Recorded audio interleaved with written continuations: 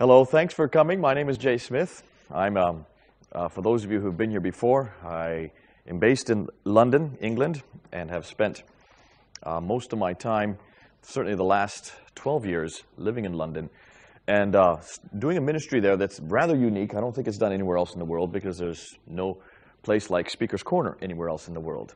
And we have put together a workshop there, and we put together a team of individuals every Sunday who go down as a group, 30 or 40 of us, and we get up on ladders, we stay on the ground, and we take on the Muslims. And there's hundreds, sometimes thousands of Muslims there on a Sunday afternoon.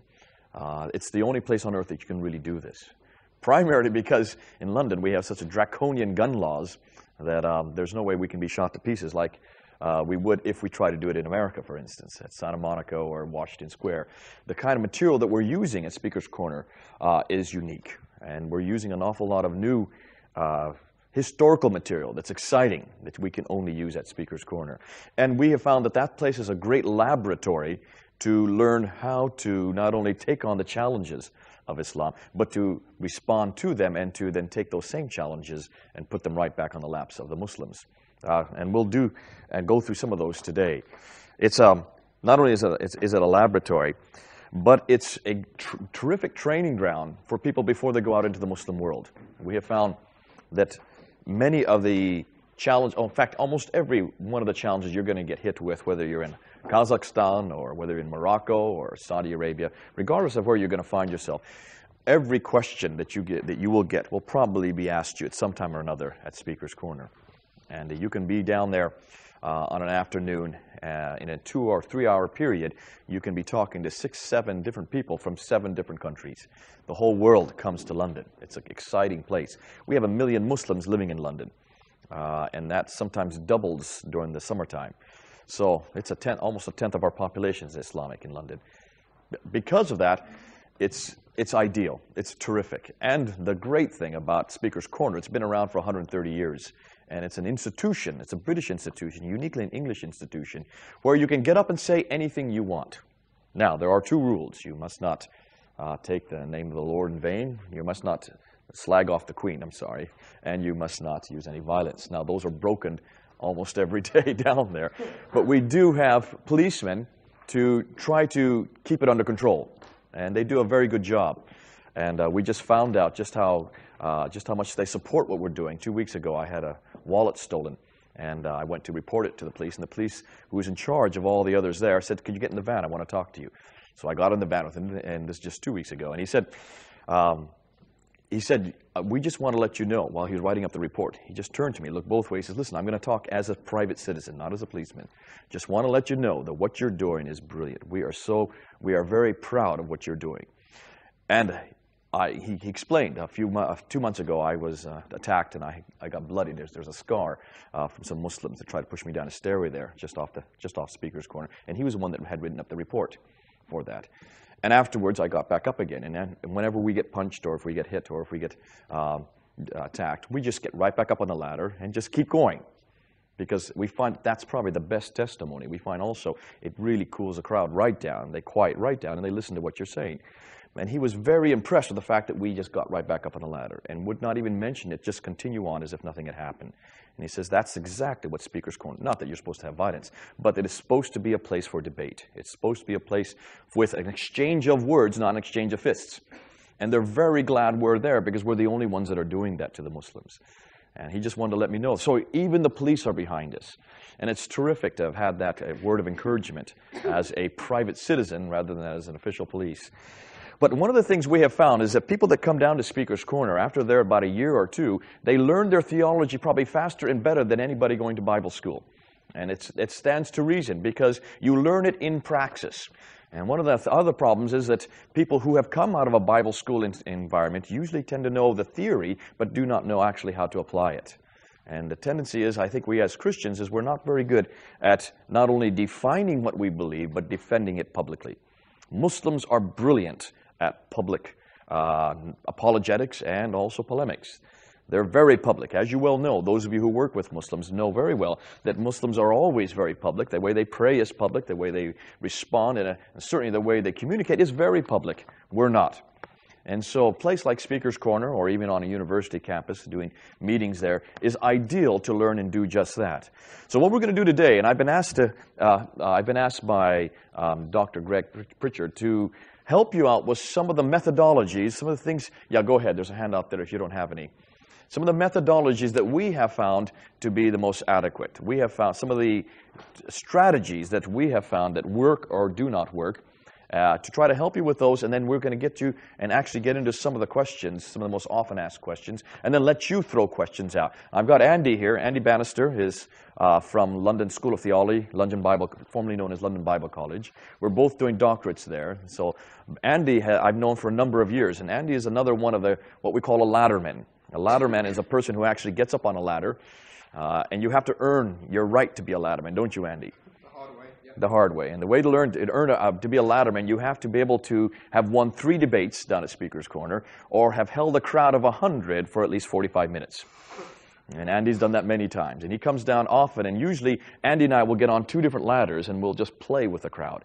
And we'll just use each other's as foils, and we'll take on whatever the subject is of the day. The last time Andy was down, we actually proved that Winnie the Pooh was a Muslim. And we had a great time with the Muslims on that one, using some of their paradigms and trying to understand how they make Jesus a Muslim. We applied basically the same strategies or the same scenario, and we applied it to Winnie the Pooh. And we created Winnie the Pooh as a Muslim using the same criteria. It was obviously the crowd understood where we were going with it, and it's terrific to be able to do that. Now, first and foremost, if you just open up to page 5, I'm going to go backwards on this. I'm going to look at the methodology first. It says, does yours say methodology at the top? Should be point C. Is that what you have on at the top of yours? Okay.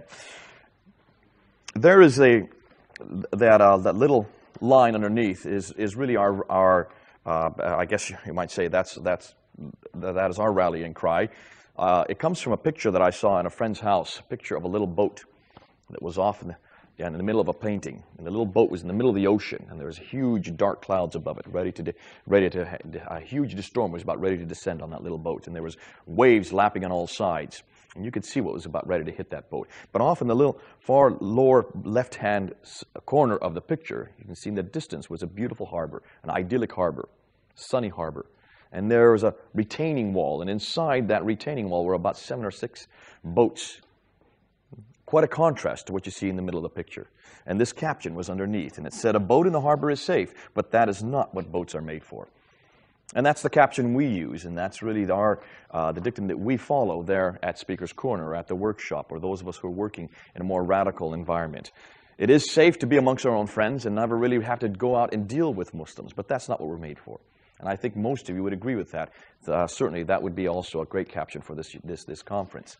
We're not made to stay in the churches amongst our own friends, amongst people of our own kind.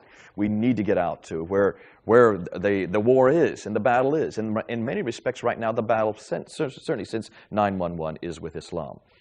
Now, let's go down and let's just look at some of the paradigms that we use. We're going to jump over the first sections and just look at the public evangelism in the West.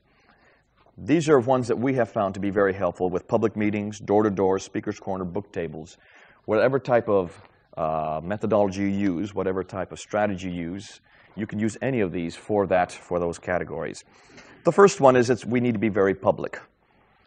One of the reasons why we go to Speaker's Corner is to learn how to define what we believe and to defend it, and then reverse the challenge and put it right back on the laps of the Muslims. So when they attack us about the authority of our scriptures, we'll defend it, and we'll define it. We'll try to do that in a 2-minute soundbite, but then we'll take the same question and throw it right back in their lap.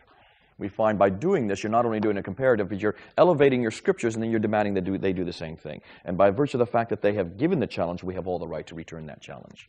And we'll show you how we can do that later on. Places like Speaker's Corner, or even when you go on door-to-door, or if you put book tables up, I don't know if any of you had the chance to do that. We like to put book tables up in front of railway stations, tube stops, high streets, wherever there are large numbers of Muslims in their communities. We put book tables up, and that's a great way for them to get engaged in the discussion. Books that have to do with Islam. Obviously, they'll see the titles, and they'll start questioning about what the titles are. And then you can take them aside, and you can get into some great exchanges. And usually, if it's a good discussion, a group will form very quickly. And we find that those can go on for about an hour or two. There's a terrific way to, it's cold evangelism. It's very difficult, and you have to be quick on your feet. But we find it's a great way to engage with them because you're on their territory.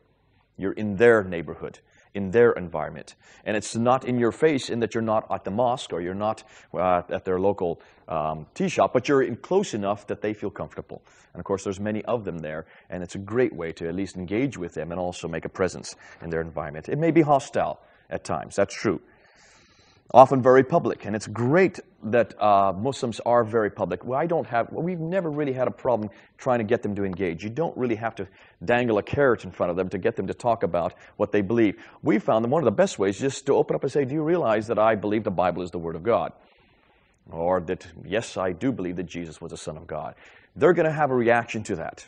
Most Muslims, even the most nominal, if they don't have a reaction, usually one of the things we can do is that we just go on to the next subject.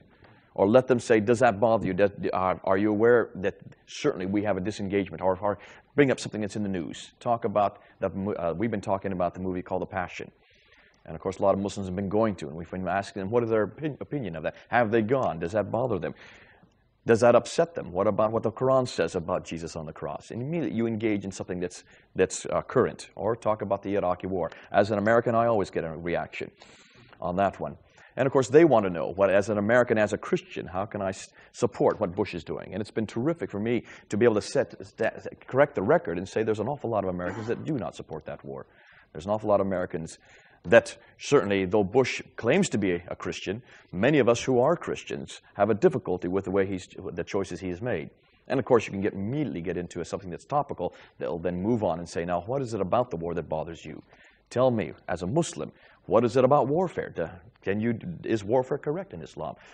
Do you really believe that you're a religion of peace? Because I hear that claim. Do you believe you're a religion of tolerance?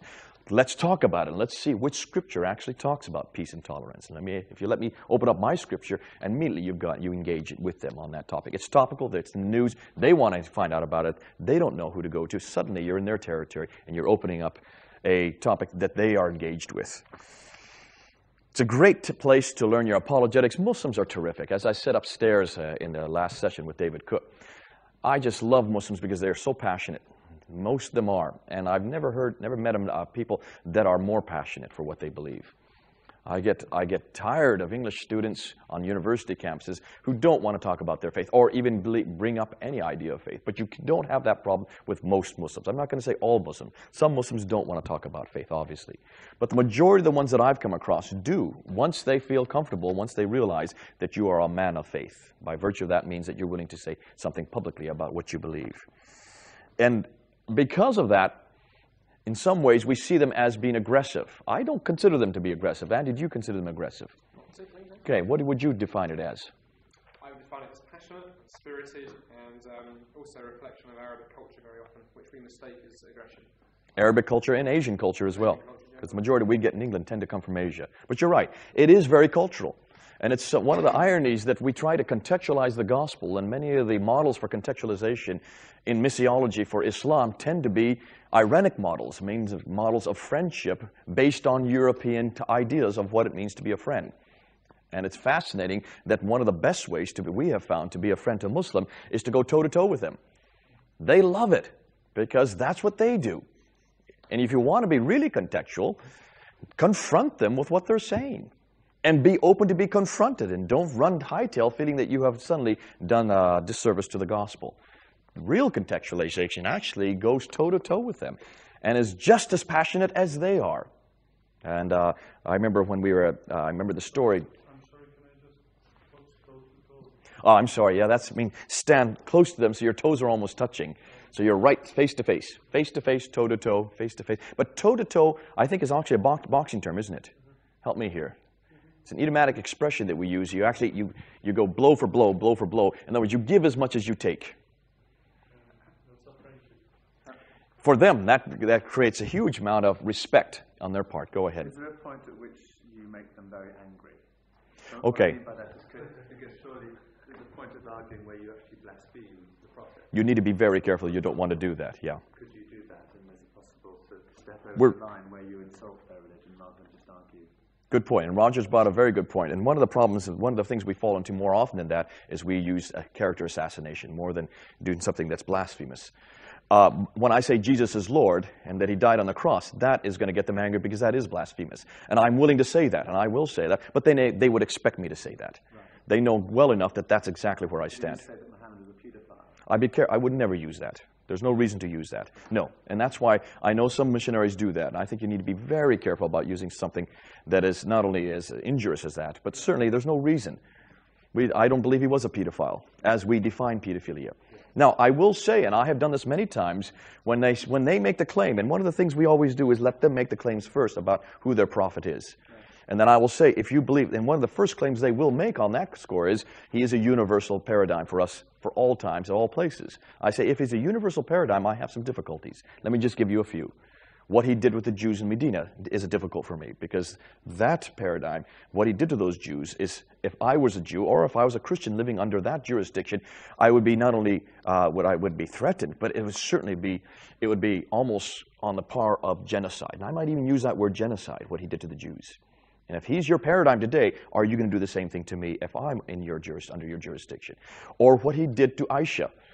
If he married this girl when she was 9 years old, and he was 53, consummated the marriage, actually married her when she was 7, but he consummated when she was a 9-year-old little girl playing with dolls out on the swing, and was called in to go into that room so that he could consummate the marriage. She didn't even know where she was going into. Now, is that a universal model for today? I would like to know. I won't give a name to it. I won't say that's pedophilia, because I don't believe that is pedophilia. He married her. He didn't force it upon her. It was a contract between her mother, and him. But certainly, that's not a model for us today. We don't do that today. And if that's not a model, then are you willing to condemn it for today and say that Muhammad is not a paradigm for today in certain areas? And that's as far as I'll go with that. But that's perfectly legitimate to ask those kind of questions. You're expressing from, I have a concern or a problem with this. That's how you just expressed it. I'm actually challenging his statement of universality. And I will take the challenge to him. Now, I will, even sometimes I will be, depending on who's standing in front of me, and I guess you need to be careful, because obviously depending on the culture of the person, if you're going to be too meek and mild, you're not going to be very convincing. Sometimes you'll have to come, just lean forward, and talking about toe-to-toe, you better be touching his toe-to-toe, because you will make a larger impact. We do that sometimes, especially on the context of the authority of Scripture. Many times they will say, and almost every time, whenever you get into a discussion with a Muslim, first and foremost, if you quote from your scriptures, they'll say, I don't want to listen to it. It is corrupted. That's one of the first things you get hit with, the corruption of our scriptures. Now, what we do immediately, depending if it's a person is castigating my scriptures, or if he's very aggressive, I'll say, hold on a minute. Let's don't go any further. Stop what you're doing. Don't you ever say that to me unless you can support it. Can you support it right now, sir? If you said my scriptures are correct, can you support it? Let me help you out. Was it corrupted before or after Muhammad? Was it corrupted before the Quran was written or after the Quran? Then you just answer me that part. Can you tell me when and where it was corrupted? Can you answer me those two questions? Now, they won't be able to. Some will, but rarely will you find someone that will. And if they cannot, if the person has been very aggressive to begin with, I'll say, now I want you to apologize for what you've just said. You've injured me by saying something like that. Do you realize, don't you ever say that in my presence. Please don't say that in my presence again, because I know my scriptures are not corrupted. Now, what does that do to my scriptures? It elevates my Bible to where it belongs. And it's the way I said it will be almost as convincing as what I've said. You're using a paradigm of honoring of scripture that is a Muslim. Exactly. The way they speak about their scripture. They would demand the exact same thing to me in return. Now, I'll do that with an Arab before I'll do that with an Asian. For the Asians, no, I'm a little more careful, because for them it's not that important that I am as forceful. But with the Arabs, you've got to be just as forceful right back, and you have to be just as black and white, no grays. You've got to be just as convincing of them. And the great thing about a place like Speaker's Corner is you get Arabs and Asians all the time. So we have to fine-tune it depending on who's standing in front of you. And you're going to find the same thing in Europe. You will find many types of Muslims in Italy. There are not just the Moroccans. There's probably also some Senegalese. There's probably also some Algerians and some Arabs. And you're going to have to fine-tune it depending on who's standing in front of you. I can't say this is the paradigm that you can use all over the world. But certainly you will be able to know what they can take, what they can't take. And a lot of the ways, just look and see how they act towards you. how they either attack or challenge your scriptures, or they attack or challenge your Lord Jesus Christ. On those two areas, we are very forceful. When it ever comes against slagging off our Lord Jesus Christ, slagging off, such a good word in British English. Maligning, okay, or maligning. I should be careful about the slang that I use. But maligning the Lord Jesus Christ or attacking our scriptures, on those two areas we get very confrontive. For very good reasons, because we want to make sure that they don't do this a second time. And it's amazing how that impacts on the crowd that's listening. It's great to be able to do that, because I don't think Christians do it enough. I think it's so important that we show that we do love our Lord Jesus Christ, and we show that we honor our scriptures, and that we need to elevate it where it belongs. Now, we're kind of jumping around here, but let's just go down and continue on down. One of the nice things about living in Europe, one of the great things about those of you who are, if you're planning to go on to other Muslim countries afterwards, or if you're going to do your work here, you can make your mistakes here. That's one of the terrific things. You can make your mistakes and you can get away with it. One of the things we tell people at Speaker's Corner, for heaven's sakes, make your mistakes, but don't do it twice. And usually you won't have to, because if you do make a mistake, if you do say something that shouldn't have been said, they will yell Allahu Akbar in your face. And you remember the face of the person. You might even remember what it smelled like on the day of that question you got it wrong. And they are so good, because they will not let you get away with it if you do make a mistake. That's what I love about them, because they are so quick. And I can't think of a better way to learn your apologetics, but in practice with Muslims. They're terrific people. Now, they were not, even if you say, oh, I'm sorry, I did make the mistake, I did not mean that, you're right, it wasn't that all of Scripture is sometimes we make mistakes, like we'll say, well, every word is inspired, and they'll start throwing all kinds of contradictions in the Scripture. What are you going to do about this? What are you going to do about that? Okay, it is the autographs. The original autographs are inspired. But even there, still, we don't have them, therefore there is all kinds of possibilities. Be careful. Obviously, they're going to try to get you off your guard. Now, you will make those mistakes. I said one time, accidentally, you worship the Quran. I should have never said that. Boy, did they yell at me and holler at me. And I had to just sit and wait there until it all subsided. I said, listen, I stand corrected. I am a human. That shows my finiteness. Let me rephrase that. And you can do that. You make a joke of yourself. Make yourself look foolish. They will laugh, and then you move on, and you've made your mistake. You don't make it a second time. The great thing about it, you can make your mistakes here in Europe. You can make your mistakes on the streets. And the great thing is, if you do not know the answer, our favorite phrase is, give me a week. Give me a week, and I'll come back next week with it. Now, that does two things. You've opened up a chance to see the person the next week. But then you do have a whole week to go back to your commentaries, get up on the internet, go to answeringislam.org. Every question is up there that's answered. Is answered up there. It's answeringislam.org or debate.org.uk. Those are the two big websites you can look at. Everything you will find will be answered on those questions. Or go to your minister, or just go to yourself and go back and remember, think a little more clearly, so that next week you will have the answer. And then, of course, once you have learned that, you won't have that problem again the third or fourth time. You will have had it under your belt. That's one of the great things about living in Europe. It is a laboratory here, and I think we need to be careful that we don't have all the answers initially. We won't know their agenda right off the top. Simply learn from them, then get back up on the horse and try again, is what I always tell my students.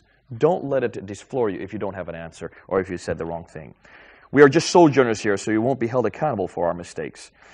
And if you can find a place, those of you from England or near London, come to a place like Speaker's Corner, because it's such a great laboratory to learn your apologetics quickly, and yet confidently and comprehensively, because you won't get any question anywhere else that you haven't had hit in a place like that. I don't know what you can do in Italy or the other countries you're in, but certainly if there are places that are similar to that, book tables are the other next best thing. We have found book tables can become very similar to Speaker's Corner, because you'll get into lots of discussions. If you use a book table there permanently, if you come back, say, once a week at the same place, Muslims will wait for you. They'll be there waiting for you, and they'll come, and they'll actually bring their imams with them, and you'll have great discussions right there, and it'll soon become a place for discussion.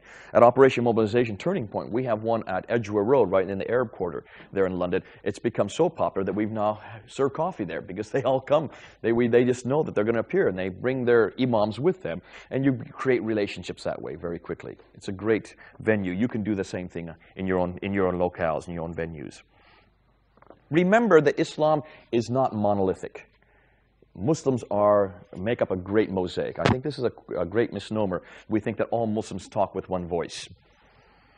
What is good for Abdul may not be good for Ahmed, and it depends on the culture of the person standing in front of you. By virtue of the fact that we're all living in Europe, you're going to have Muslims from many different cultures. In England, we tend to have the majority of Muslims come from the Indian subcontinent. About 70% of all our Muslims come from the Indian subcontinent. I've been in Italy. It's what? Moroccans primarily, Tunisians. What other countries do we represent here? Czech Republic. And what kind of Muslims would you have there? Turks? I don't know. Okay. I'm here in this seminar only because it is becoming to be an issue in our country right now, but we don't have many Muslims. So you're getting well prepared for when it happens. Good man. What about yourself? India. Hindustan log. Ye baat hai. Jai Hind Zindabad. Huh? So Pakistan Muslims. Okay. And also Indian. I mean, that's the third largest Muslim country in the world is India. Of 120 million Muslims in your own country. So they're right next door. Total population, 11%. 11% out of a population of almost 1 billion. You're right. 1 billion. Yeah. After 1 billion, more than 1 billion. Yeah. 11%. So it's about 120 million. That's a lot of Muslims. 12%. Look at that. Now, what part of India are you from? Both South and North. I'm from South India, but working in North India. Where in North India? Near Bombay. Mumbai. Okay. So Gujaratis, all those.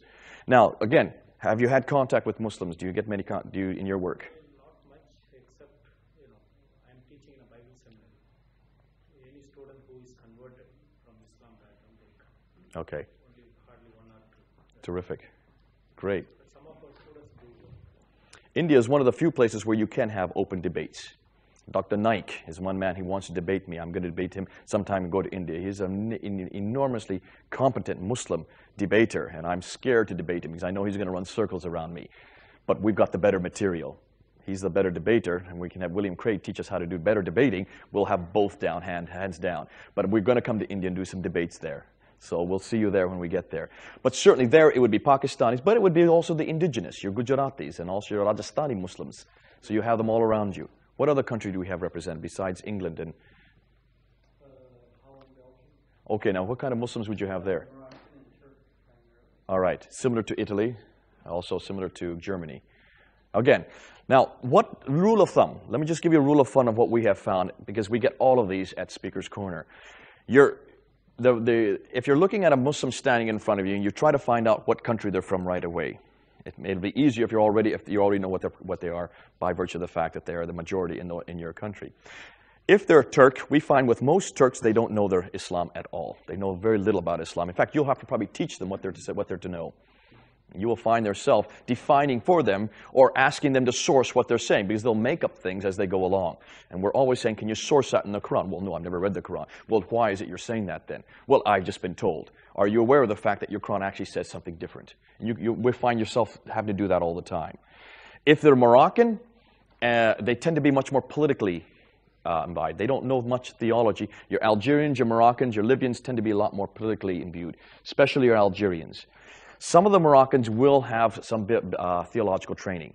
What they will tend to do is they won't know the answer. They'll go back, and the next time you see them, the second time, they'll bring the imam from the local mosque or some talibe, some disciple who's learning under imam, which is exciting, because when that happens, then you can have a group listening to you. Go to a tea shop there in Italy. You'll find them. I think we talked about it last night. Go to where the court is. Invite yourself to the tea shop outside the mosque, and then do what we do at Finsbury Park Mosque. We go to that tea shop and start talking very loudly whenever you talk to them. People will hear what you're saying. They'll want to get involved, and pretty soon you'll have 20 people around you. And though you're talking to the imam in front of you, it's the 20 or 30 people who are listening that you're really targeting.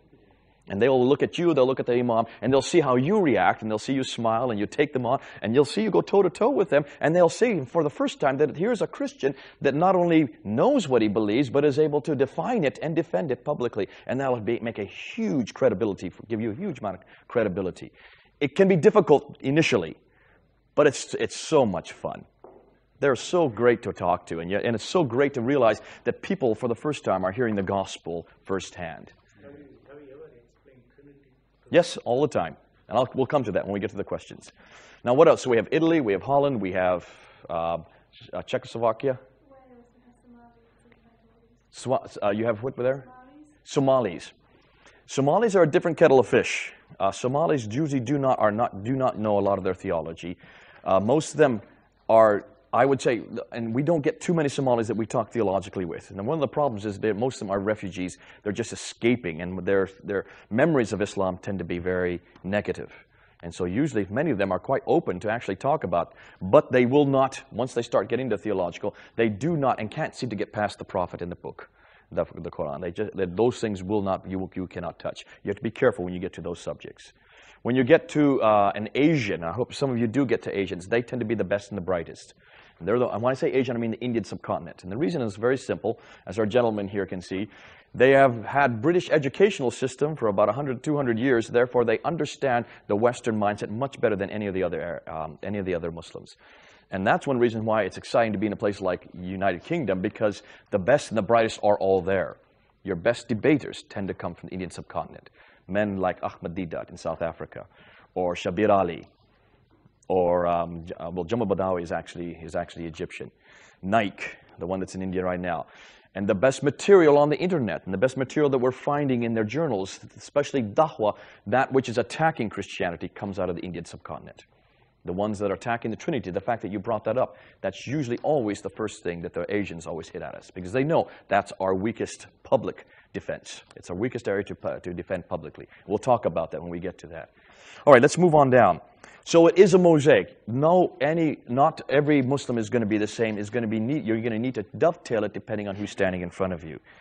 The focus, we always say, whenever you get into discussion, is the audience. It's not necessarily the person in front of you. And do not worry if you do not win the argument. You're not really there to win an argument. You're there to be a representative of Christ Jesus.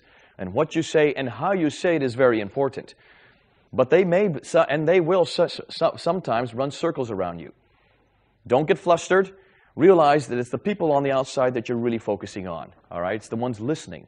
As I said, whether it's a tea shop, whether it's a place like Speaker's Corner, whether it's a book table, even when you're on the doorstep, or whether it's in a university setting, when you go to one of their meetings, you're going to be surrounded real quickly when they find somebody, especially if you're a Westerner who's actually talking about religion. They're going to surround you, and expect it and get excited by it. Don't be intimidated by it. It can be intimidating to begin with. I find that once you do have a crowd, don't just speak to the person to you. Move around and get eye contact with everybody around you and bring them into the discussion. What do you think about what I just said? Now, what do you think about what he just said? I want your opinion now. You tell me, did that not make sense, what I'm speaking of? Because the person in front of you will probably slagging you off, but the person outside will not have that same opinion.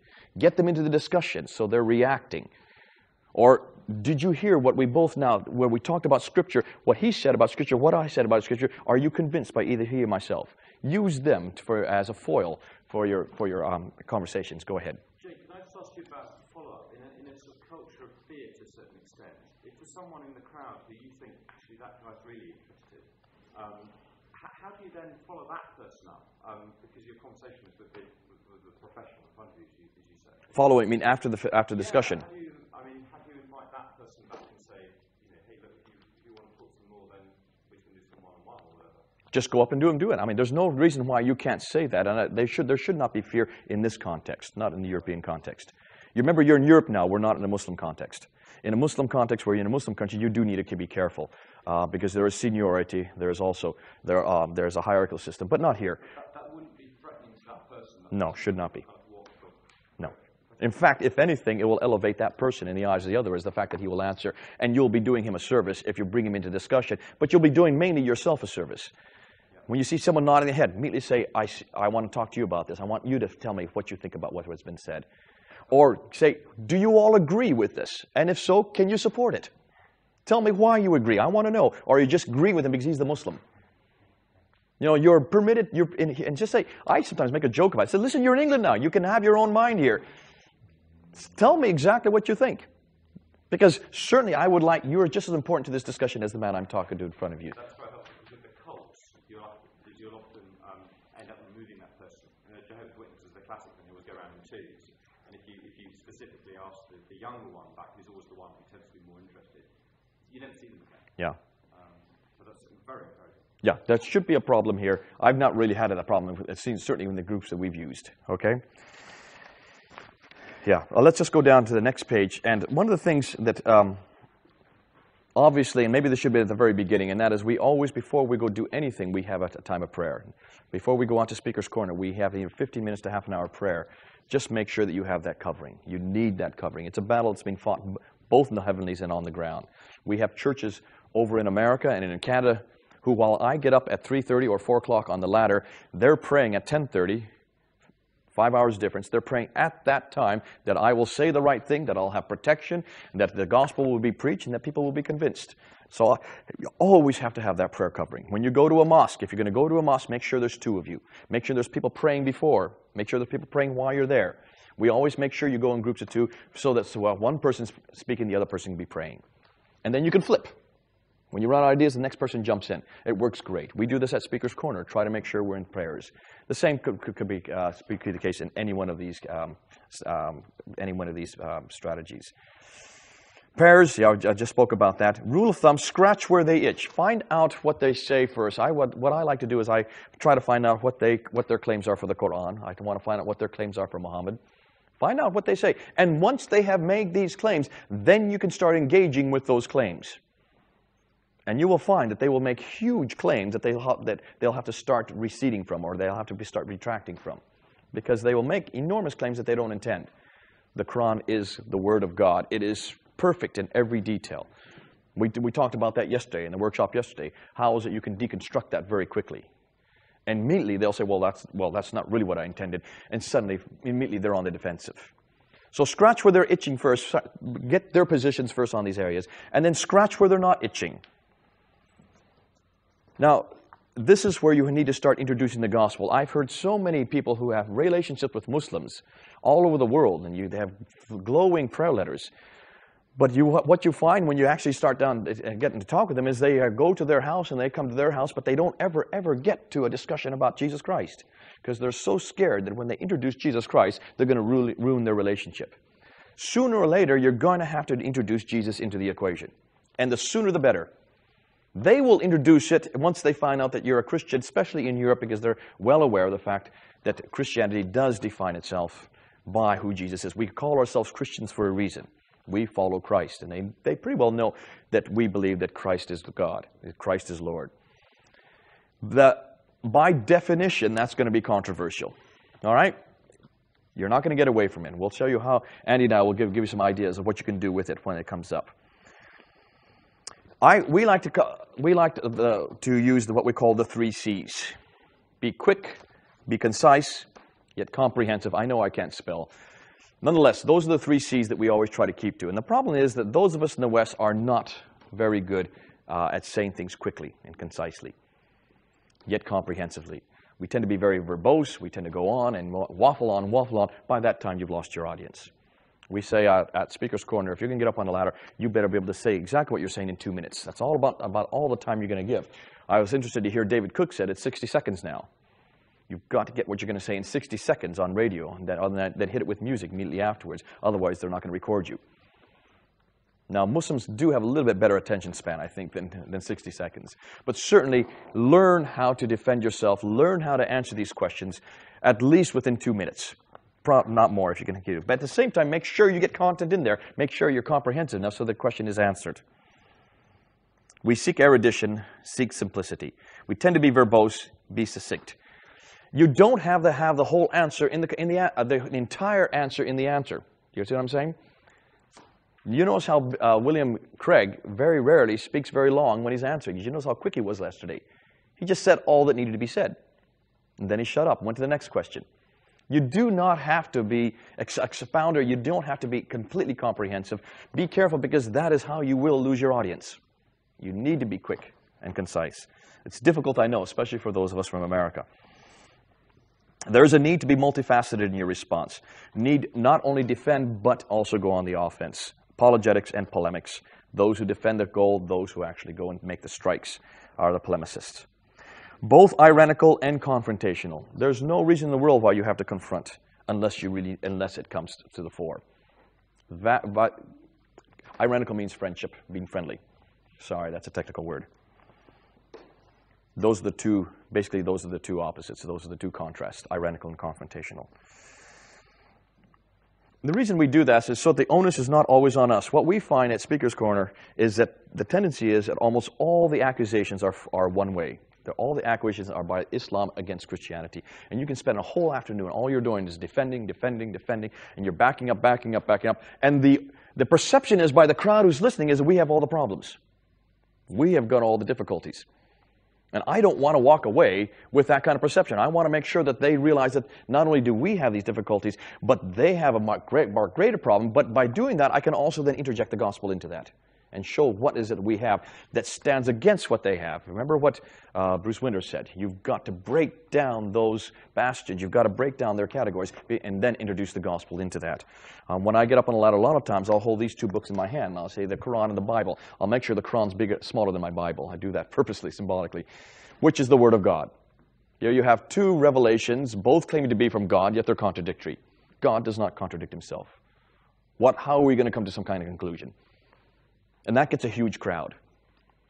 And so what I'll do, then I'll say, well, I'm going to use some criteria that you will understand. We'll try to use something that's as neutral as possible. Let's use documentary material. Let's look at the manuscript between the two books. Let's look at the content. Let's look at God in both books, and they see which is the real God. The God of the Quran or the God of the Bible. Let's look at something like sin. We'll just take one category per week. All right? Or is Winnie the Pooh found in this book or this book? Thanks, Andy. We need to show confidence. Now, let's continue on down. Mannerisms. We need to be gentle yet passionate, considerate yet forthright. How you say it is almost as important as what you say. I did a talk in Dublin about a year and a half ago at the Royal College of Surgeons, where there was 80% of the student body was Islamic. I think did I tell the story yesterday? All right, and they called me over because they need some help. They need some real help there. In the middle of Dublin, of all places, 80% of the student body Islamic. And we're finding that right across the UK. I was also asked to fly up to Scotland in, help me here, what's the big city, not Edinburgh, just north of Edinburgh?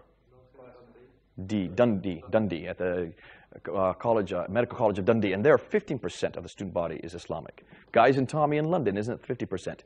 Or is it, which one is it that's 50%? It is Guys and Tommy. Now, when I was there in the Royal College of Surgeons, they asked me to do a 20-minute talk, and then they opened it up to questions. And there was about 60 Muslims there in the audience. There was only about 20 or 30 Christians, which is normal. That happens a lot whenever we have these kind of meetings, an open meeting. And they started throwing all kinds of questions about what I'd said. And it was going fast and furious, but by that time, the meeting had to come to a close. So they said, well, Mr. Smith will come in front, and anybody who wants to stay can come and ask him a question. Well, all the Muslims stayed, and they came and surrounded me.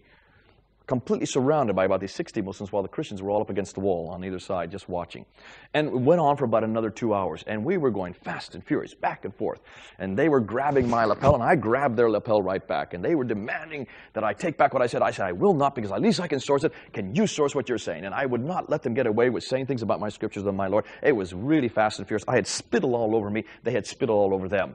At the end of 2 hours, it was time to close out. We need to the janitor had come to close the building down. So as we were leaving, the protagonist, the man that was responsible for the Muslim side, the one who was the student body president, who had done most of the attacks against Christianity there in that meeting, came up to me and he shook my hand. He says, Mr. Smith, we like you because you care about us.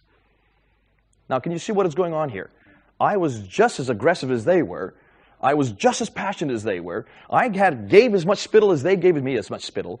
Back and forth, back and forth. After 2 hours, they realized that though they had many problems with my scriptures, I had just as many as with them. And they said, when can we do this again? When can we do this again? Now, most of us would say, hold on a minute, that's not right. We should not be arguing. We should not be raising our voice. Yet, for as far as the Muslims are concerned, they did not listen to me unless I did raise my voice. They were not convinced about what I was saying unless I showed I was convincing. I was up on the ladder at Speaker's Corner once, and a guy named Muhammad came up to me, and I was talking about Muhammad, his namesake, and he got so upset. He took the ladder, and he threw it down, and I jumped off. Put the ladder back on, I got back up again. And a second time, he threw me off the ladder. 3 times, he threw me off the ladder. Once, twice, thrice. By that time, I was getting fed up. I'm getting fed up trying to jump out of his way. So I got off, I went up to Muhammad, and he says, Mr. Smith, why do you say these things about Muhammad? It makes me angry. Now, Muhammad and I know each other. I've known him for about 1 or 2 years. And as I was saying this, an Irish fellow came up to us, says, what are you two talking to each other for? You hate each other. Immediately, Muhammad came, put his arm around me, turned to the Irish man and said, this man is my brother, you are not. This man believes in heaven and hell, I believe in heaven and hell, you are not. This man believes in God, I believe in God, you are not. You do not. He is my brother, you are not my brother. Right, immediately, without even taking a breath, the same fellow who had just thrown me off the ladder 3 times was calling me his brother. Can you see what's going on here? As far as he was concerned, because of the fact that I would not run away, because of the fact that I did not get intimidated by the fact that he would throw me off the ladder, because I held my ground and at the same time did not call him names or did not in any way castigate him, because I held my ground, I was his brother. And he saw in me a commonality, the fact that we both believed in God, we both believed in prophets, we both believed in heaven and hell. That was important to him. And not this Irish man who had nothing in common with him, because he did not have any belief, but he was not willing to hold to those beliefs, not publicly anyhow. I'm sorry, did you say the discussion with the students, did you say spittles? Or? Spittle means spit, saliva. When you talk very quickly and very fast, close to each other, the saliva kind of covers your front. I know, it was, yeah, after 2 hours of it, it was all over me and it was all over him. But, you know, that's just expected when you get that close. Don't run away from it. Maybe we should have classes in spittle economy. There you go. Let's look at some of the external fallacies. These are fallacies that are quite common. Good. Question, Jay. Yeah. You're talking about, you're making this point that by really engaging and not backing down, you win their respect. But would this apply to Arab Muslims as well? I mean, if they're Arab, if coming to Arab countries, aren't they more likely to have a problem about losing face? Wouldn't that then be harder for them to? I mean, do they ever admit that you persuaded them, or is there a difference between these groups? Yes. Arabs, or if they're They won't ever admit that they have lost the argument. It's the people who are watching who decide that. And it's not for me to say you've lost. I don't say that. I don't make that a point. I don't even care. I'm not there to win the battle. I'm there to present the gospel and to do it convincingly so that the hearers are convinced. And I don't even sit there and say, now who won that? It's not for me to say who won that exchange. But I am concerned that the way I say it is as important as what I say. That's what really concerns me, because as Christians we don't do that. The example that I gave a lot is when I was in a mosque with a Turkish fellow in Paris. We were both learning French, and none of us knew French at that time. We both could speak English, and so he wanted me to go to his mosque, and I was going to take him to my church.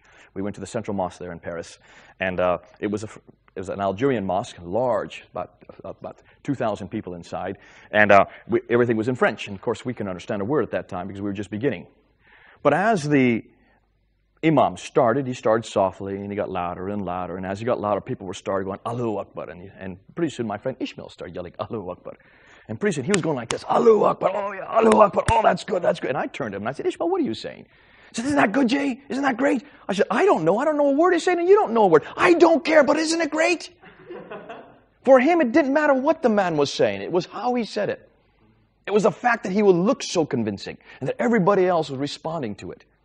Now, sooner or later, he's going to have to find out what the man was saying. But as far as he was concerned, he was so excited to see that man was convincing. He was hoping that I would be as convinced as well. And it was certainly convincing him. And I walked away, and I realized, my goodness, we've lost something here as missionaries, as missiologists. We have lost the fact that not only what is important, but how we say it is important. Now, that doesn't mean we just go out and have no content. No, be careful. But the thing is, we do have the content already. We've got the material. We're just not packaging it right. Let me get her first, and we'll come to you, Stuart. Go ahead, Beck. I have a problem with some of the Muslim girls I've worked with. We sit down, we talk about Christ, we talk about the differences in what we believe, and they turn around and say at the end, oh, it's so lovely that you have faith. We all believe the same thing, really. After 3/4 of an hour of patently not, how do you get beyond that barrier with them? Well, obviously, you've done a great bit right there to get them to that point. What the next thing is, listen, let's talk about the content of what you're saying, and let's see whether or not we do agree with each other. The next time we meet, I want to ask that question, whether we do really agree with each other. Let's take one category. Let's take the character of God, the personhood of God. Who is God? You decide. You come next week with who God is to you, and I'll come next week with who God is to me, and let's just see how far we do agree with each other. Because I don't think we do agree. You may think so, because of so far, that's only the message that's come across. But next week, let's do something and find out whether we do agree. You might, if you want to jump right into it, talk about the person of Jesus Christ and see if they agree. Did he or did he not die on the cross? These are things that you can start pushing that to the next level. Okay? Yeah, go ahead. Jace, it's very encouraging, but I know that having had no experience of that, if I was surrounded by 20 Muslims giving me a hard time, I'd do my best to keep on standing up for what I believe and what have you. But there will come a time, and I was thinking to myself, I want to be out of there, I want to be out of there. And yet at the same time, I was thinking, but if I do back off and I do come out of here, perhaps that's going to not leave the right impression. No, then you need to, so in a situation like that, make sure you do have a time limit. We always say 5 o'clock. I'm going to go to 5. Listen, guys, you've got only 10 minutes left. Let's make sure we get some good discussion in. We only have 10 minutes left. And say, listen, I need to get out of here. I have to be somewhere else. I need to get back to, whatever the situation is. But say that at the very beginning if you know that's going to be a problem. So you do have an out. And then if you haven't finished up, say, next week. Let's continue this next week. That gives you not only an out, but also it says that they're coming back to finish it off what you've started. And I find that they don't have a problem with that. If suddenly in the middle of a conversation and you haven't finished your point and you've got to go, they will see it as you're trying to get out of there. Now, maybe not. At Speaker's Corner, they make a big ballyhoo about that all the time. Oh, you're scared, you're running away. No, I'm not. I said, listen, I'm till 5 o'clock. We're going to be here till 5 o'clock. I've got to go. I've got people who are meeting me. Once you do that, once you say that, there's no, whether they come to that conclusion, not everybody, no one else will come to that conclusion. They may say that, but the others won't see that at all. Yeah, they'll be fair. I don't think you should have too much of a problem with that. Again, it will be intimidating the first few times because you'll feel like, goodness sakes, I'm not sure I know all these answers. My goodness, these are new ones. Hold on a minute. Have I said the right thing? These are all these little doubts that will be impinging on you. But each time it gets better. Each time it gets easier. And what's the great thing about it? You'll learn your answers very quick so they won't have that problem in the future. Good. Yes, go ahead. Just a brief question. You mentioned here at the beginning of this section, it says that public evangelism in the West.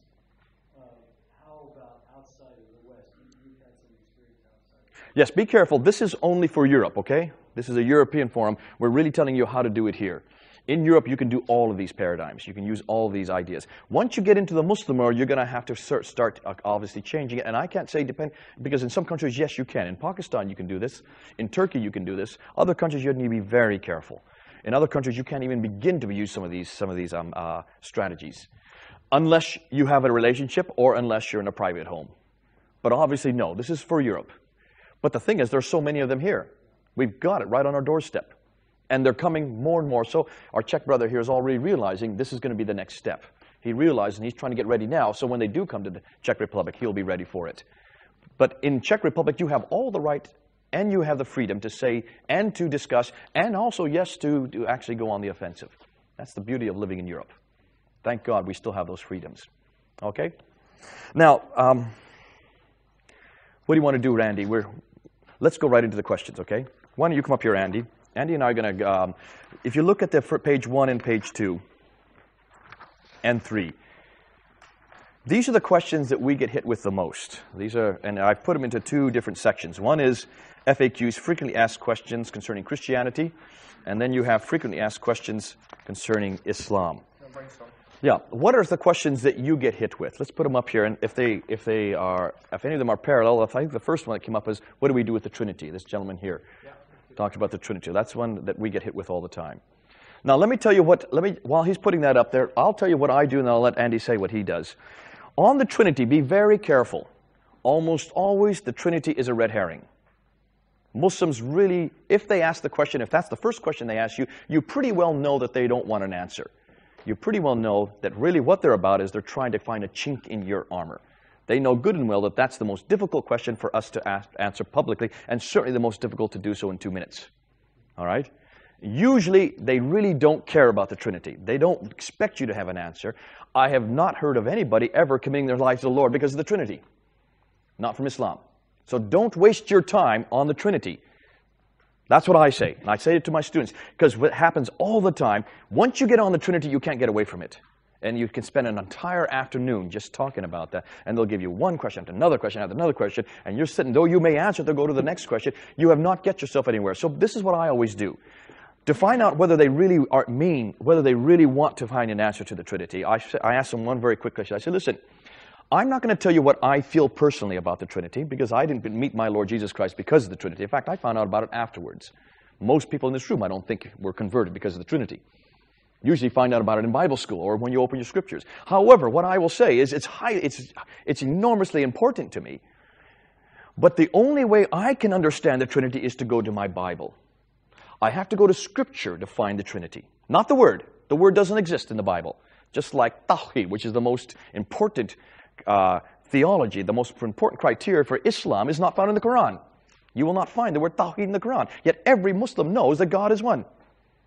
So don't ask me to find Trinity in the Bible. It was a word that was created, was put together by Tertullian in about the 2nd century. But the concept, the idea of God as three, yet one, is right through the Bible. And I will take you to those passages. Are you ready to come with me?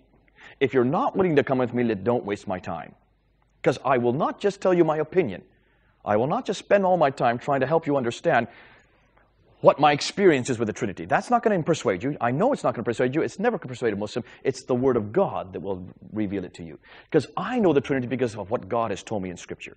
Are you willing to do that? If they say yes, then bring them aside, sit down, and start going through the passages. Start with Genesis 1:1. Elohim, Bara, the third person, the three God, the God who is plural, three or more. Bara creates singularly. I have my favorite passages. I like Exodus 19, where God on the mountain has Moses come up, and God on the mountain says that tomorrow God is going to come down. This is God saying that God is going to come down. That's brilliant to say one God seemingly telling Moses, prepare yourself, prepare your nation, because God is going to come down to the mountain tomorrow. God saying that God is going to descend. Or Exodus 33, there's a great one where Moses, and the good one about that one is the same story is also found in the Quran. It's the story of the burning bush, which stipulates and categorically says that nobody can see God face to face and live. And yet, just about 20 verses before that, there is Moses face to face with God as if to a friend. So it's seemingly contradictory unless you understand that you're talking about the first person plus the second person. So there are... The question is, how can God have a son? Okay, how can God have a son? And that usually is a second question. If they've gone past the Trinity, then they'll go right to how can God have a son? And I say, listen, first of all, let's define what we mean by son. You're looking at it as a biological son. And I see that the real problem is that you're actually reflecting what the Quran says. In Surah 5, Ayah 116, it asks the question, how could you, O Mary, or Jesus, how could you and your mother be worshipped as of God? Assuming that Jesus and Mary and God the Father are part of the Trinity. It's got the wrong Trinity. So first of all, they're asking the question from the wrong precept. In fact, I would like to know why that verse is in the Quran, since there's no Christians I know that believe that Mary is part of the Trinity. She's not a God. None of us believe that she's part of the Godhead. So it looks like that is an error built into the Quran. God does not make that kind of error. It puts them on a defensive. But also I'll say I know where they got that from, because there was a group that lived in the 7th century who were a sect of Christianity called Collyridians, and they did have that belief. They did have that theology. It looks like that theology was borrowed and incorporated into the Quran. But then, for heaven's sakes, don't exposit and don't put that on me. None of us, no Christians in this room, believe that Mary's part of the Trinity. So what Trinity are you talking about? Then also, what God are you talking about? And I'd also say, the real question is, if God cannot have a son, does that mean God cannot come down to earth? That's the real problem, is what they're saying. God cannot come down and become a man. God could not come down and actually be involved in his creation. And what they're saying there, and I think you need to really nip that one in the bud, and say very quickly, do you not believe that God is omnipotent? Yes. Every Muslim will say yes. Well, if he's omnipotent, then in his omnipotence, could he not also enter his own creation? See, my God can. My God can enter time and space. And he did. He's done so many times. And not only that, your Quran even suggests that could be. Because in Surah 39:4, chapter 39, Surah 39, Ayah 4, it says, if God had so willed it, he could have a son in black and white. So the possibility even exists in your Quran that God could have a son. But more than that, I think what you're reflecting is a view of God that Abraham, Isaac, and Jacob don't know. Because the God that Abraham, Isaac, and Jacob knew, who you claim to be in inheritance from, they knew God personally. God was in their presence. Abraham was there in the presence of God, Yahweh, and he had dinner with him. Moses knew God intimately. That was God that was in the burning bush. We've got the same bridge there. We've got the same story. Jacob wrestled with him. So show these theophanies that exist in the Old Testament, and I tell my Muslim friends, the problem is that you don't have a big enough God. Your God maybe cannot come to earth, mine can. Get a bigger God. And get a God that comes in the line of Abraham, Isaac, and Jacob. Johannine understanding of only begotten. I'm sorry? John's understanding of Son, the only begotten. Only yeah. And the word begotten is the one they like to use. Yeah. Do you want to answer that one, Andy? But before we do that, Well, I was going to say the Trinity generally. why don't you just do the Trinity real quickly, how you do it? Yeah, I was going to say, I have an overlapping model to Jay. One thing I found very helpful that Jay said earlier is that when a question comes at you from Muslims, not only is it good to answer it, it's good to turn it around and fire it right back. And my approach, if a Muslim asks me about the Trinity, one of the first things I say to them is, well, I'm happy to talk to you about the Trinity and about my concept of God, but can I just clarify a question about your concept of God to start with? And then I would grab my Quran and say, well, tell me, do you believe that the Quran is eternal? And it's always existed on the eternal tablets in heaven? Or do you believe it's been created? It's not Allah at some point stepped in and created the Quran.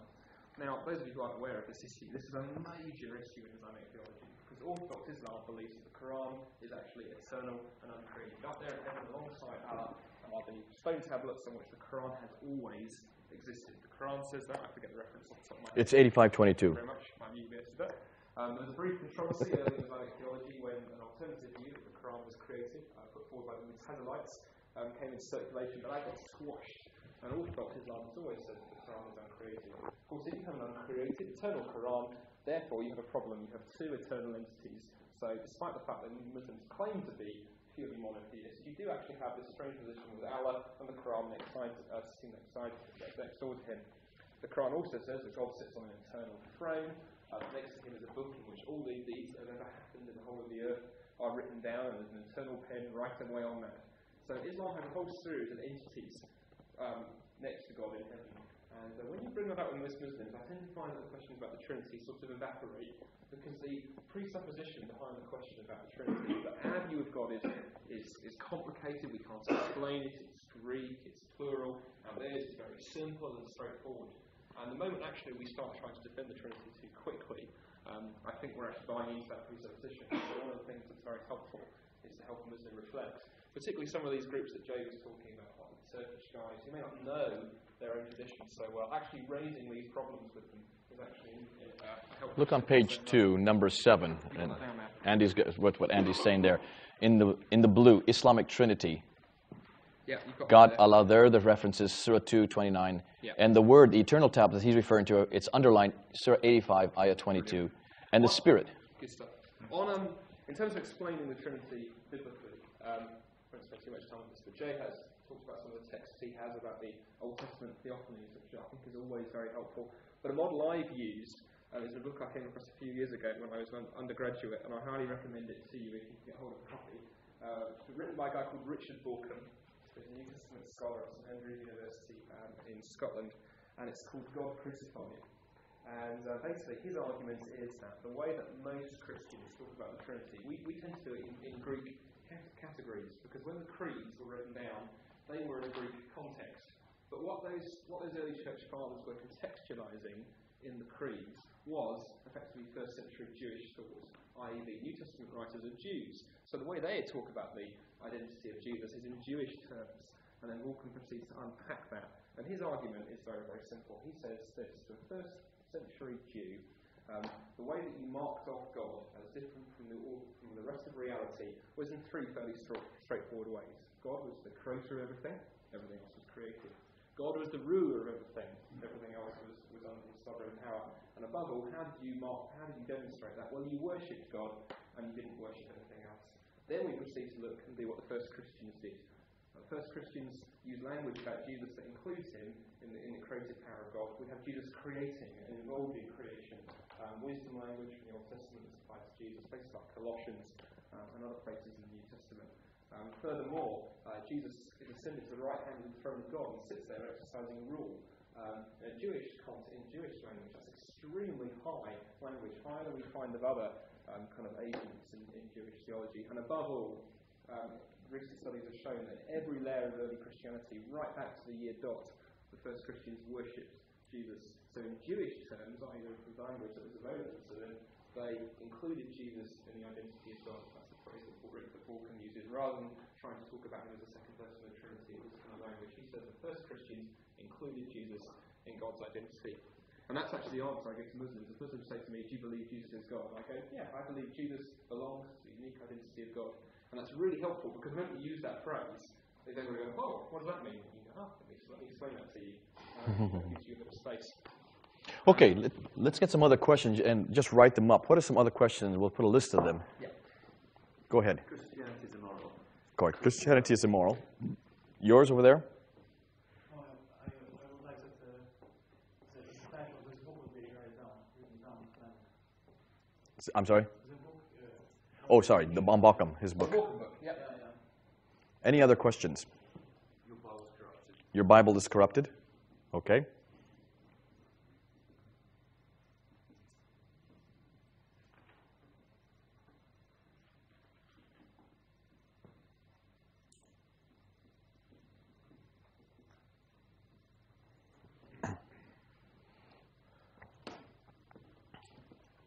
Well, you can give that to him afterwards.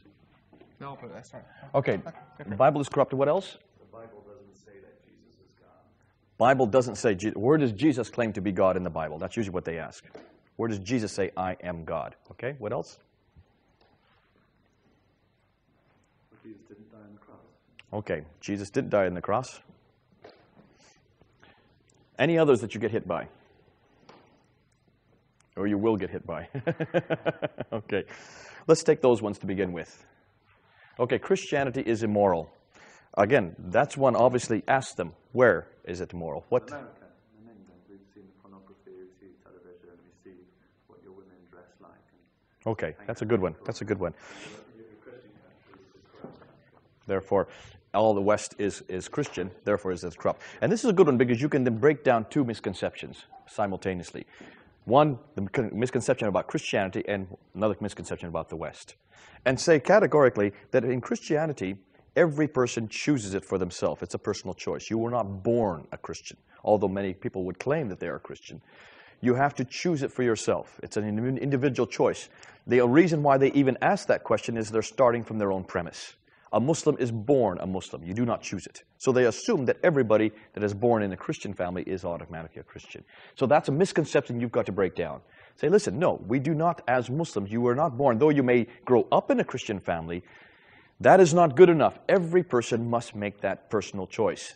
So the vast majority of people you see walking around the streets here, though they may, if you ask them they are Christians, they probably never go to a church, except maybe on Christmas or Easter or maybe for a wedding or a funeral, and that's about it. Now help them to understand that. Unlike Islam, Christianity defines itself by those who have made that personal choice, that personal commitment. Now the immorality that they're reflecting there, the immorality they see, are not by those who call themselves Christians. They are not the ones who certainly, that you're not aware of, they're the ones that go to your church. But then ask, now you talk to me. I am a Christian, and you ask me what kind of morality I have. Okay, then ask so-and-so over there. He's a Christian. Go to him. He's not a bishop. Ask him how he lives.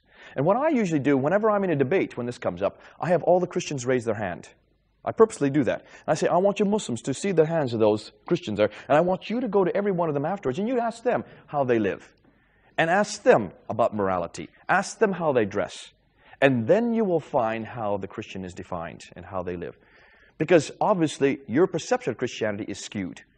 And I would be careful before I'd say that everybody's a Muslim unless you tell me that which ones are defined as a real Muslim. Because Muslims, many imams are also are Muslims, and they do many things that are very immoral. In fact, we'll just say the imams are Muslim by the fact that most of the imams in Bradford, a lot of the imams have been found as punters with prostitutes. Does that make that they're a Muslim? There you will find tit for tat on both sides. But to define a Christian are those who not only follow Jesus Christ, but also, through the Holy Spirit, live the life that Jesus gives. And it's fascinating because immediately then you can start saying, now let me tell you what that life is. Let me tell you what a Christian is, what it means to be a Christian. Immediately you've got the ball by the horn and you can start actually feeding in some information. And it's great to do that, and I think it's important because that is a good question. Joe, I've noticed that you didn't go for, if a bishop behaves like this, he's not behaving as a Christian would. If I was in a debate with someone else who wasn't Muslim, I would quite happily say, a bishop that behaves like that, as far as I'm concerned, they're not behaving like a Christian. would. Be careful. But I noticed you didn't do that. Be careful, because immediately what you're doing, you're trying to defend that practice, and they'll think you're trying to defend that certain bishop. Say, listen, there's certainly, Stuart, you can do that. I choose not to do that because I want to make sure what the paradigms are rather than talk about individuals or persons. I said, let's look and see what a Christian is. Rather than saying these are failed models, I don't want to spend my whole time trying to say why they're failed or not failed. Let's just see what the paradigm is. And I do that with everything when it comes on violence, and they say, what about the Crusades? I said, rather than talk about whether the Crusades were good or bad or whether I accept them or not, I'll say, what does Jesus Christ say about the Crusades? Immediately I get back to Jesus Christ. And I say, Jesus would have condemned it. Why? Because Jesus believes in peace. And I quote then Matthew 26:52. Immediately it gets it back onto my paradigm, back onto my model, and I want to elevate that rather than trying to sit there the whole time trying to bandy around whether or not I like or dislike the Crusades or anything else. Yeah, always get back to the paradigm. Always get back to the model. Jay, as far as the morality issue, the Christian morality and the Muslim morality, how do they differ? All right, now this is a question that you just want as general information. It depends on the categories. If it's women's issue, there's quite a bit difference. If it comes to immorality, when it's sexual immorality, it's very much the same. They would be co-belligerent with us on abortion. They would be co-belligerent with us on most categories, except obviously when it comes to violence, crime. But one of the best ones probably to get onto is women's issues, because that's the easiest one to use, because they'll immediately stipulate that there are certain characteristics that women must fit into that we would not agree with. There you can, and there is a very profitable way, a very profitable comparison. Women, I ask women to do that all the time. Becky. Can I pick up on that? Sort of women's clothing, because I think Christians fall into two camps. One, just dress like everybody else in our culture, which Muslims find immoral. The other is wear so many clothes, we sort of deny our freedom in Christ. Is there a happy medium? Say that again. Christian women seeking to witness to Muslims, what is appropriate for them to wear? Because some dress just practically like the Muslims do, apart from headscarf, and the others dress practically like everybody else in British culture. So you're asking me what is the happy medium? What I would do in your case, I say, what do I feel comfortable with? Obviously, there are some rules that society has imposed upon me, but as a Christian, we do pretty much know, depending on which church we're talking about, how we define modesty. And every woman has that right. But what I will say is, the great thing about that is that the woman then prays about it, and she goes between her God, and it's between her and her God as to how she defines modesty. Now, if her definition of modesty does go beyond the boundaries of the church, the elders of the church are going to go talk to her. But the great thing about it is that we do have that freedom. It's not stipulated by a paradigm or a model that comes from the 7th century that I'm not even sure is even a correct model. Even many Muslim women are saying that today. And that's imposed right across the board in every culture. The other thing that I think is very important on this issue is ask the Muslim who you're talking to, if it's a woman or if it's a man, why is it that women must be covered up in Islam? What's the purpose? Ask them. Get behind it. What's the purpose of wearing the hijab, or what's the purpose of wearing the chador or the purda? And what they will say, invariably, if they're really honest, and of course if they're not all of them are knowledgeable, sometimes it's just tradition's sake, but if they are aware of what the Quran says, they will realize that the reason the woman is covered up is because of the fact that she must not seduce the men. She must not show her beauty. So I say, okay, if that's the case, then who's at fault here? Are the women at fault or are the men at fault? And who's paying the penalty for the fault of the men? Because it is the men who are at fault. So therefore, how is it by covering the woman up that you're solving the problem? It's like a cancer. Would a doctor put a Band-Aid on a cancer? No, he would attack the cancer. And yet you're putting a Band-Aid on something that's not attacking the real problem. The heart of the problem is the evilness of man's heart. And you're going to have to deal with those men, but Islam does not do that by just covering the women up, packaging them up, and hoping that the men will take care of that. And the irony of it is that which they cannot touch here, which they may not because of their beauty, because it might get their minds off God, is waiting for abundance in heaven. Look at that contradiction. Use that and ask that. Go ahead, Paul. Yeah, I mean, and this is why I'm talking with prejudice and whatever, but I find this concept of hard to believe, and I'm probably doing a disservice. Islamic morality very difficult to get my head around. The hallmark for someone who's a slight observer of Islam is almost brutality and violence and religious sanctioned violence. And coupled with the whole of the attitude towards women, I had an Egyptian friend who basically told me what goes on in Egypt and their attitudes to women and the ease of divorce, etc. I mean, I'm sort of wondering this is actually a vulnerable spot. It may be something they say in the United Kingdom in more traditional society, but I'm wondering if we do have very different concepts of morality, even marriage and such like. And even if I'm not even, I don't know that, have they actually got a theology on abortion and embryos and stuff like that? They have a theology that is a practical theology that what they call ijma. Ijma or ijtihad. Ijtihad means you take something that is a modern problem that is not dictated in ancient scripts, and you come to a modern opinion by those who are learned. So therefore, ijtihad would give them the ability, imams say, the ability to say that abortions are not permitted because it prevents prevents the conception of life. As far as immorality and women's issues are concerned, be careful because an awful lot of the examples that you may give are not Islamic problems. These are cultural problems. I know one of the favorite ones in Britain to use around is clitoridectomy. And clitoridectomy is not really an Islamic problem. It's not, there's not any reference that supports it. There's one or two hadith that seem to support it, but almost every Muslim scholar I know, at least in the West, would be very quick to say that's not a Muslim problem, because even the Christian church in Egypt has that problem.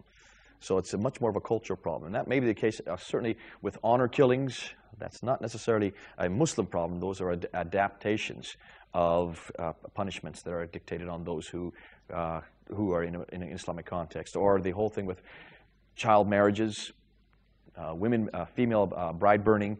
Those are much more of an problem in India Muslims, not a problem so much that it's found, certainly cannot be substantiated by the Quran. Even the chador and the burqa is not found in the Quran. And I know some of the Muslim women, modern Muslim women, are trying to now eradicate that. And if you look at the veiling that is found in the Quran, that's only for the Prophet's wives, not for all women. Okay, are there anything you want to say on that, Andy? No, I think the morality thing, that's... Go ahead, yeah. Is it in the Quran or is the tradition that man can marry at least 4 wives? Up to 4 wives is in the Quran, yes, that's quite well. But Muhammad married 12. Yeah, so then the morality, Again, that's... Well, again, but you're imposing your criteria on morality there. And they would say, be careful, because you're imposing, and I don't want Muslims to impose their morality on me, their criteria. For a Muslim, they would say it's perfectly legitimate because at that time there were a lot more women, because men were being killed off in battles like the Battle of Yamama. And during the conquest, a lot of men were dying. And so you had all these widows who needed to have husbands. And so you can see how it made sense then. That what I would say today is, okay, but we're no longer in that type of context. Now, I don't know. Does anybody who knows the statistics now, how many girls, medical people, how many girls to boys are born? Ratio? In India. In the West, for instance. Slightly more boys than girls, maybe 53. More boys than girls? Yeah. Okay. Yeah. Okay. But it does not justify polygamy. Not 4 wives to every man. Yeah. And so there's the difficulty. And I always say, listen, if you're going to marry 4 wives, you got 4 mother-in-laws you got to worry about. But certainly... Oh, in your case, no. Now... All right. Okay. So you have one done. There you go. All right, let's go on to the next one. Corrupted Bible. I think we covered that a little bit. We always said if that comes up, and it will come up right at the very beginning, you need to deal with it. Right off the bat, I asked them 2 questions. Where and when? If they say it was corrupted before the time of Muhammad, then you've got to go to the Quran itself. And I will open up the Quran and says, I want you to go and I want you to ask me, what are you going to do with these verses in the Quran? Surah 21:7. Surah 10:94. Surah 29:46. I think you've got them on your paper there. I don't think you need to write them down. Yeah, here we go. If you look here on page 1. Surah 10:94, Surah 21:7 says basically the same thing. Muslims must ask Christians. If they have any questions, they're to come to the people of the book and ask them. It says in both those surahs. In Surah 29:4-6, that's one of my favorite ones. It says, do not dispute with the Christians. I love to use that at Speaker's Corner. Don't dispute with me. You're not to argue with me. Because I have been given the Tawrat and the Injil as signs for you. In Surah 4, Ayah 136, it says, O ye Muslims are to believe in the scriptures that have come before you. They're to believe in the Bible. There it is, black and white. In Surah 5:46 to 47, and also verse 68, it says, O you Christians, you are to believe in that scripture which God has given you. We're to believe in our scriptures. And then, of course, Surah 2, 136, no difference between the Bible and the Quran.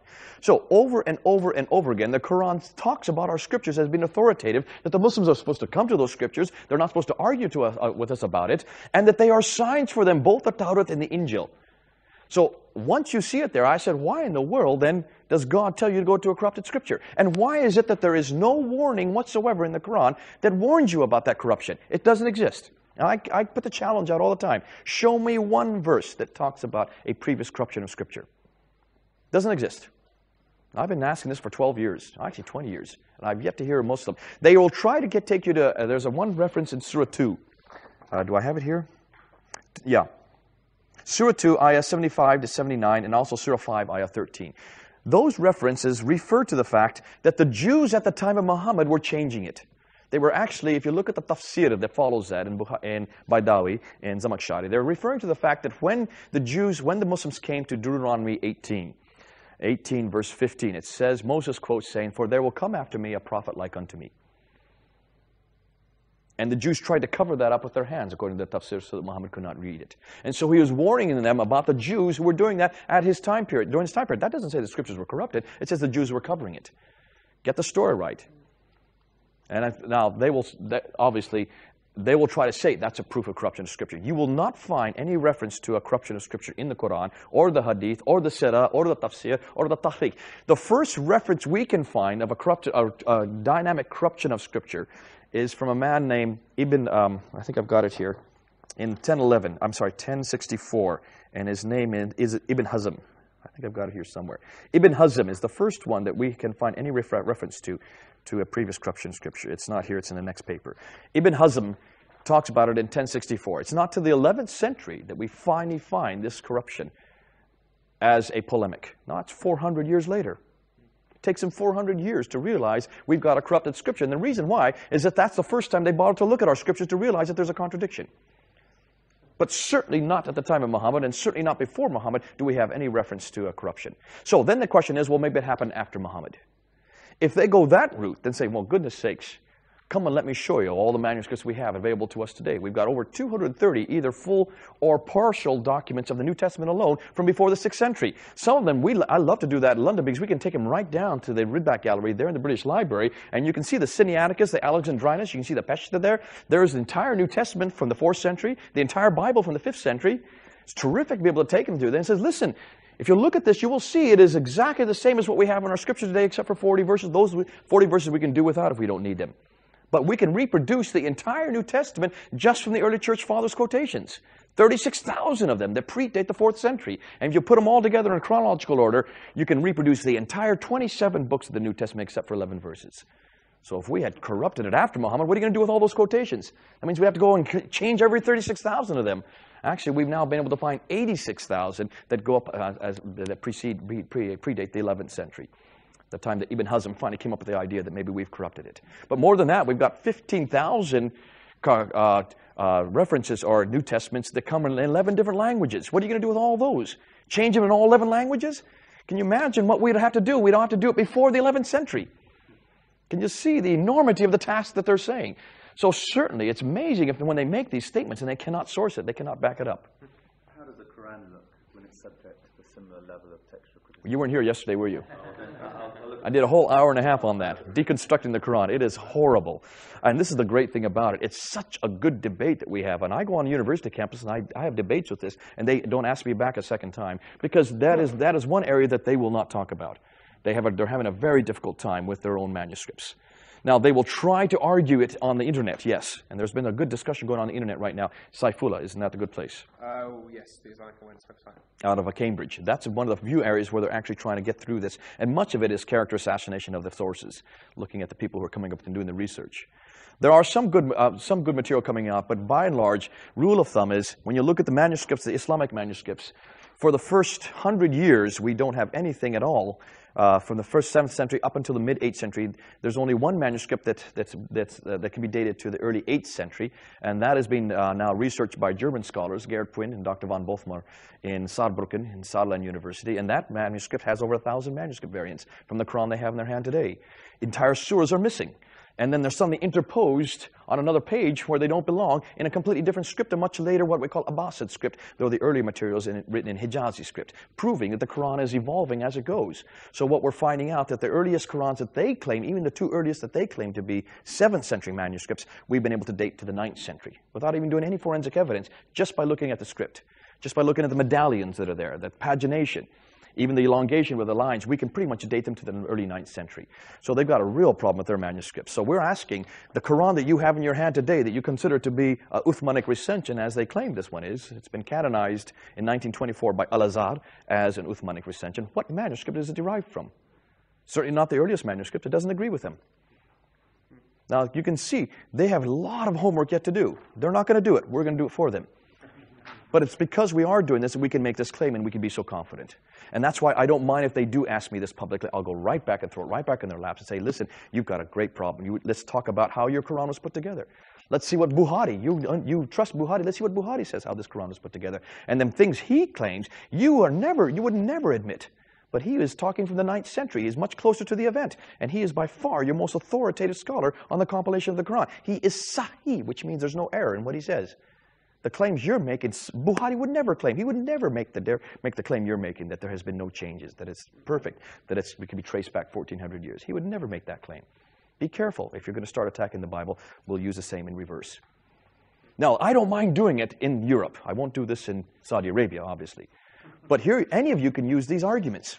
They're very easy to use. They're very good to use. And we need to start doing it, yes. Okay?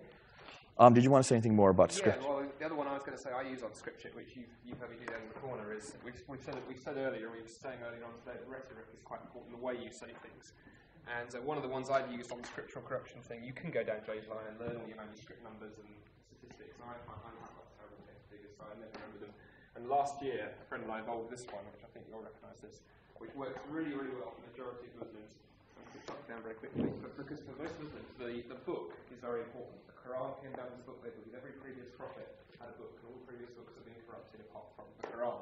So I go, something like the Quran, I tend to go along these lines. I say, if I get this right, you're saying to me that Allah gives a book to Adam, and Adam lost it, but got corrupted. Enoch got a book, and that kind of got corrupted. Moses, he gets a book, and that's corrupted. The Jews corrupted it. We got the odd bit in the New Testament. David, he got a book, lost it, got it himself. Jesus, he gets a book, that's gone missing as well. And then finally, Allah sends down the Quran to Muhammad and says, this is the final version. What kind of incompetent deity you actually follow? It takes you the best part, 2,000 or 3,000 years, to actually get one that stays in the right place and humans don't put their fingerprints all over. This is not the kind of God I would want to trust my eternal destiny to. Are you sure this hasn't been corrupted? And then you can start throwing out the kind of problems that Jay goes, and go, well, it actually looks like the evidence points to the fact that Allah is stuffed up again, actually. And with a crowd, they will see very quickly that actually, quite seriously, if you want to hold to a high view of the sovereignty of God, which Muslims do, a very high view of the sovereignty of God, you have a problem if you then wish to say that actually God has allowed human beings to stuff up, and it's taken this long to get a revelation that's supposedly intact, and yet still has problems. Rhetorically, that's one of the most powerful stoppers I've come on that line. Because most Muslims at that point will say, and the next step is to go, why don't we just compare our scriptures where they are? I will not attack your Quran any further, if you don't attack my Bible any further. Let's talk about what's in our scriptures, rather than slag each other's off. Okay, we're almost out now. Andy, while you're still up there, where does Jesus say, I am God? How do you answer that one? That's a wicked little rhetorical. Give me that one. I'll take it if you don't. The very, very quick way I would deal with that would be to say something like you said, the Tawheed, the Muslim doctrine of the oneness of God, is not found in the Quran. Equally, we've already talked about the corruption of the Bible. If you would say to a Muslim, where in the Quran did it say the phrase, the Bible has been corrupted? The answer is it isn't. And so what I tend to say to Muslims is I say, well, Jesus doesn't say anywhere directly, I am God in those words, but then he doesn't say, I am not God. What we need to do is look at what Jesus actually did say in its context. And that's quite a complicated one. There are places I would go to. John 8:58 is quite a good one. Before Yahweh. Abraham was I am. One of the biggest thing I would warn people against on this one if this comes up is you've got to be so careful, because there's a real danger of leaping into proof-texting at this point. And this is a complicated area. Theologians spend their whole life writing books on how in the Jewish context Jesus feel himself to be God. The main thing I want to try and do is broaden the question out. But yeah, John 8:58 is a good one. Luke Is it Luke 11:22 or Luke 10:20? I think it's Luke 10:22 is a really, really good one, because some sort of Christians get a bit jumpy about John because we draw so much of our Christology on there. But Luke 10:22 is the one where Jesus says, all things have been handed over to me by the Father, and no one knows who the Son is except the Father, or who the Father is except the Son, and anyone to whom the Son chooses to reveal him. So we can also show, if you've got a more slightly clever Muslim skeptic, that actually the high Christology that we affirm is not just found in John, it's found in the Synoptics as well. And then you can trace that through into the later New Testament as well. We're almost out of time. There's an awful lot of subsidiary questions that also follow along that. Why does Jesus say, I don't know the end of times, only God does? Why do you say I'm good, only God is good? These seem to show that Jesus is inferior to God the Father. How could, if God is inferior, one is inferior to the other, how could there be both be in the Godhead? These are a lot of ones that come out. Let's just finish off with this one. Did not die, Christ died on the cross. And that really is pivotal because that's right at the heart of our message. If you go to Surah 4, Ayah 157, it stipulates very clearly that they thought they crucified him, but they crucified him not. Another was given his image. So the crucifixion did take place according to the Quran, but it wasn't Jesus who was on the cross. He was taken up to be with God, and he will come again on a second coming, and he will come and live for 43 years on earth, and he will destroy all the crosses and all the pigs. And then he'll marry and have 3 children, then he will die properly. But that's the second coming. What they believe is someone else died on the cross. Obviously, if you're going to go down that line, as William Craig said yesterday or the day before, you still got an empty tomb. You've got to deal with that. Even if you don't believe that was Jesus on the cross, what happened to that body? But the real problem is there's even an internal contradiction built into the Quran. In Surah 19, Ayah 33, Jesus refers to himself and he says, blessed on me the day I was born, the day I die, and the day I rise again. There it is in chapter 19. So that seems to contradict Surah 4, 157. You've got an internal contradiction. In Surah 3, Ayah 55, it refers to the fact that God caused Jesus to die before he took him up. Now, the newer translations, the Yusuf Ali, do not put that cause him to die first. They've just excised that out of the English text. You need to go back to Arbery or Rodman, the better translations. But with the one on Jesus claiming to die, to be born, die, and rise again, if you have any problem trying to convince him that it's not a future tense there, go back to verse 15, which says the exact same thing for John the Baptist. Blessed me the day I was born, the day I die, and the day I rise again. Word for word the same as Jesus. And we do know that John died, was not taken up. So those are internal contradictions. The best way to respond to that is, not only do you have this internal contradiction, what are you going to do with the eyewitness accounts? And that's what William did the other night. There's just such a plethora of eyewitness accounts. Not only the Gospels themselves, but even the hostile witnesses admit to the fact that Jesus died. Tacitus mentions it. Josephus mentions it. Thallus mentions that the earth shook and the day went dark on the day that he died. So you can see, these are hostile witnesses. These are not even witnesses that we would need to have. The fact that they're outside the Christian tradition and they admit the fact that Jesus died, that is not in doubt. And as Andy always says, ask any Western or any scholar today, if you want to find out about the crucifixion of Jesus, you do not go to the Quran, you go to the Bible.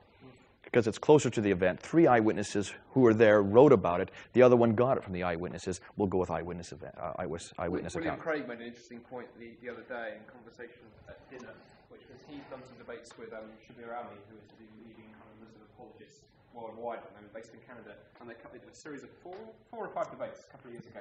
And one of them was on this whole issue.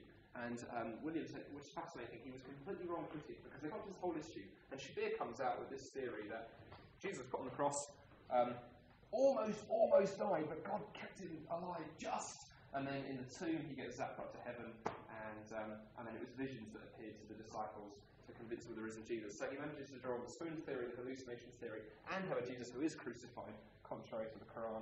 And I think what we were saying in conversation is that William was saying, talking to him afterwards, he recognises that Shabir is having real trouble with this. I think any Muslim who is actually examining the evidence has real problems. The Quran is internally contradictory. The evidence for the death of Jesus, we're not talking about the resurrection now, we're talking about the death, is so overwhelming.